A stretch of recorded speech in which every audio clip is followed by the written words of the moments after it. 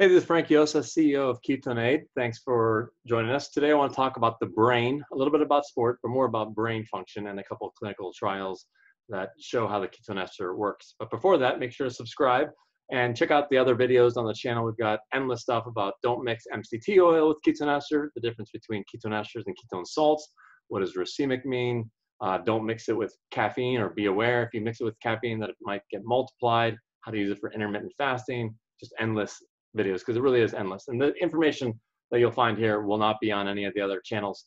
And hopefully you can pardon my leftover COVID hair. The roots are coming out, so that's almost gone. So the first thing I want to talk about is Brendan Egan's paper. Let's do a screen share here. Let's see. So this right here is intermittent running and cognitive performance after ketone ester ingestion. And here's Brendan Egan talking about it. What they did basically was they decided to do a study on sprinting. Most of the ketone ester stuff has been about endurance performance and not sprinting, so they wanted to try sprinting. And I said, I don't really think it's going to work because sprinting, you need glucose. I thought it might work towards the end of multiple wind sprints, that you might have more recovery and not have as much of a decline in performance. But I thought the top speed would actually be a little bit lower. So what I said was, while you're at it, why don't you just test their brains? And they have some iPad exams that are used by other clinical trials to test the brain. And it says left, right. I'll show you here in a second.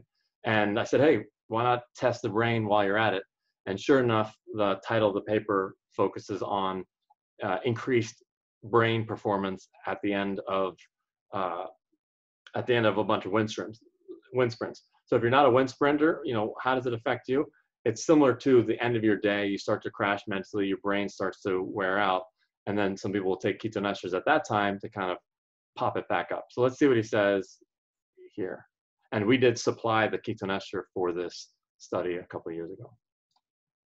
So let's see. Study, we used the K4 ketone monoester from KetoneAid, and we were able to elevate blood ketone levels up to. So here he talks about how he elevated the ketone levels up to almost 3 millimolar. The problem there is he also wanted to do it on a fed state because rightfully so. He thought that soccer athletes don't tend to go into soccer trials on a fasted state like the other papers.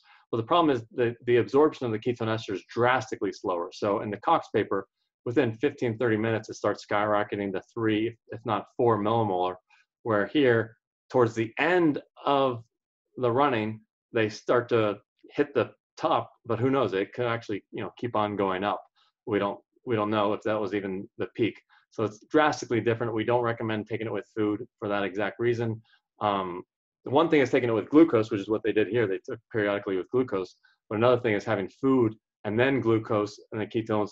The glucose and the ketones are fighting each other. Around 2 millimolar by the end of exercise.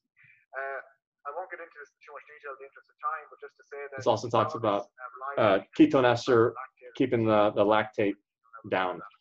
So if we jump to 1820, it talks about how they did the testing of the brain.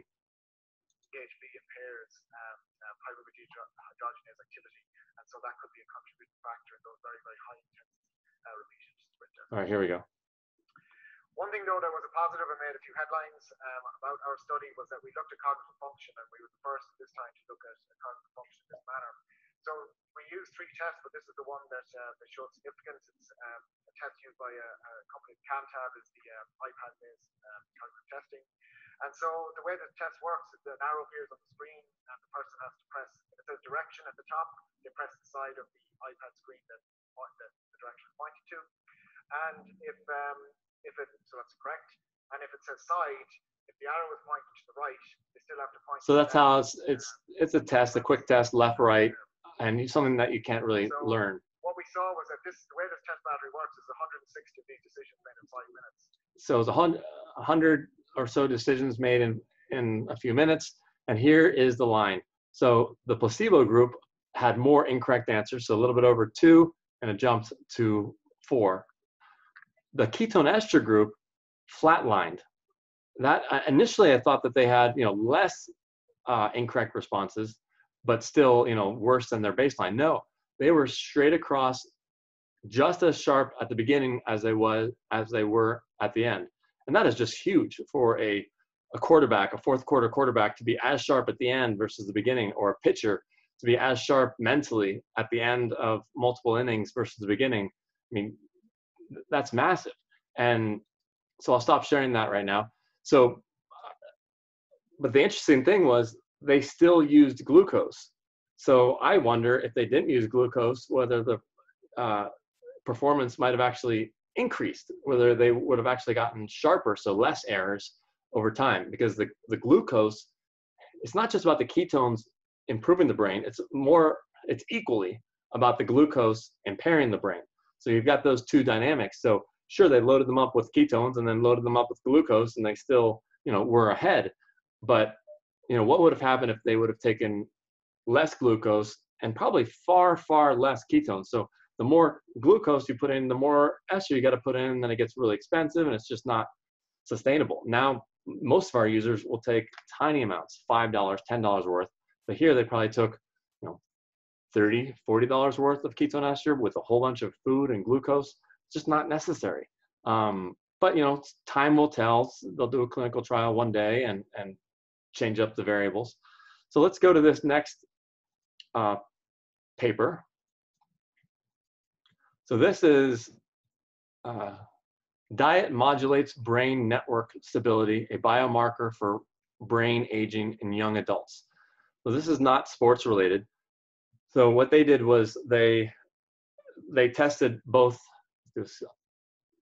They tested both a regular Western diet, then they tested the ketogenic diet, and then they tested a Western diet with ketone ester, again, with food, with glucose. And what they found were an improvement in the brain's signaling. And we can go over the brain energy gap problem that Mary Newport explains the best. And we have a whole podcast with her as well, Dr. Mary Newport. And what they found was that the ketogenic diet and the ketone ester performed similarly and more beneficial to the brain. Another interesting thing they also found was that the ketone esters might peak in the blood at 30 to 45 minutes. And I've got a completely separate video about this, but it's not about ketones in the blood. People always chase ketone numbers in the blood. It's about leaving the blood and going to where it needs to go. So the brain at 90 minutes, the ketones were still flatline and still in there, even though the glucose had spiked and come out, the ketones were still in the brain. So we don't know how long it stays in there. So it's not only about the blood, it's about, bringing it to your brain. And let's see, let me bring up Mary Newport's article here. So Mary Newport's article on medium.com, she talks about ketones can fill the age-related brain energy gap.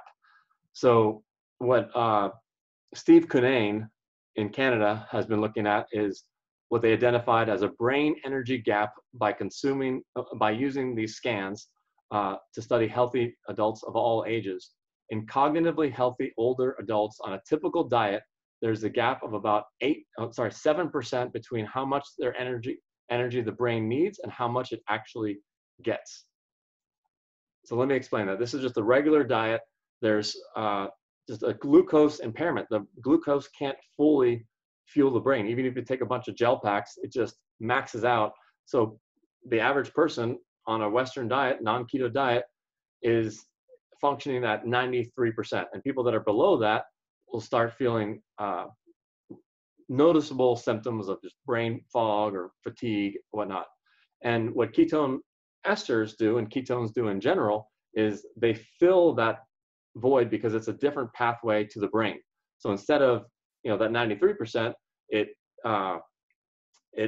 helps fill the brain up and take it to 100%. Now, some people might say, so it's not like a stimulant, like a caffeine that will overclock the brain. So different people will feel it differently. So I don't feel it, and I wish I did feel it in my brain the same way that other people do. They'll take it and be like, oh my God. And I say, well, what are you eating? You might not be eating very well because you probably have this brain gap and you're just feeling normally, just going back to like normal sharpness, not, overclocking with Ritalin and caffeine stimulants. so I don't feel it as much. Perhaps I have less of a brain gap. But then someone might say, well, I'm keto, so I already make my own ketones, so I don't need to drink it. Of course, you don't need to drink it, but many people will still feel it in their brain even if they are keto. So is it because of the brain energy gap? Possibly. Maybe they are doing better than the 93%, but if they go from 95 to 100%, they're noticing a difference. So let's go back to,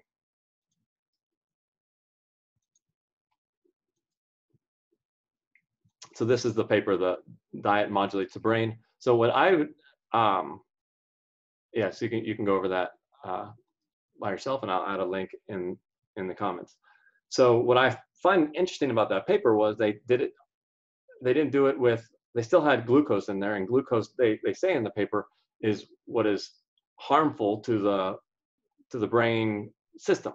So what would happen if you did both a ketogenic diet and ketone ester, or even a more easy to adhere to, like a diabetic diet, just cutting out the high carbs, the fruit, the rice, bread, pasta, and then I like to say fruit again, because we can have a half an hour discussion in another video about fruit being, the devil. The devil, if you have a brain energy gap. If you don't have that gap, you don't have any brain fog, and you've got perfect mental clarity, then great, keep on eating that fruit. But if you do have that problem, taking ketone esters might help a little bit or help a lot, but it's exponentially better coupled with cutting out those fast carbs. You don't have to go fully keto, but at least cutting out those fast carbs, because the ketone ester and the glucose kind of fight with each other. So different protocols that people take. Some people will take, so we have the KE4 is our first drink ketone ester, super concentrated, like 50% ketone ester, and you've got to dilute it. It's a little bit rougher to take, and then the much easier to take KE1, and you can dilute that as well. People will take half a bottle to a full bottle of this twice a day, the KE1, once in the morning, once in the afternoon. Some people will use it so that they can skip a meal. My cousin, he said that he would normally be super sharp from 7 a.m. to 12 and 1, then he'd get hungry, then he'd get ravished, and then he'd eat a whole bunch, and then he'd crash, and his second half of the day was never as productive. So he decided to take the ketone ester at 12 and 1, and what that did was allowed him to skip the meal, which is half the problem, and then fuel the brain with the ketones, and then he just doubled his productivity. The productivity that he has at 7 a.m. to noon, he's now having that from noon, and he takes a third of a bottle every couple hours from 12 until dinner time, and then at dinner time he eats his one meal a day. So that's one way to take it. So some people take small sips throughout the day. Some people will take it first thing in the morning, or a couple hours after waking is a little bit better. Let yourself kind of wake up and then take it from there. They'll skip breakfast is one way to take it, because you have an overnight fast, you're already starting to make ketones. Even if you're not keto, you might start making ketones, and then adding ketone esters there really makes it so it's more economical because you can use less. But if you're determined to have breakfast, then go ahead and have a breakfast. Try to keep it a little bit lower carb, eggs or something. I'm vegan, so that wouldn't be something for me, but avoiding a cereal or juice, and then taking ketone ester a couple hours later. You really want to have an empty stomach. So between breakfast and lunch, and then some people then take it between lunch and dinner, and that's the main protocol people take it. And people have also asked, does it stop working? Like ketone salts, I just did another video on ketone salts, why they stop working. It has to do with what you're feeling is the salt load, the benefits of the salt load, and then you're also feeling that they add a lot of caffeine, and the caffeine stops working over time. As far as ketone ester, I've got maybe one report of someone that said that they stopped buying it for a while, and his theory was the brain gap was, he had a cumulative benefit over time.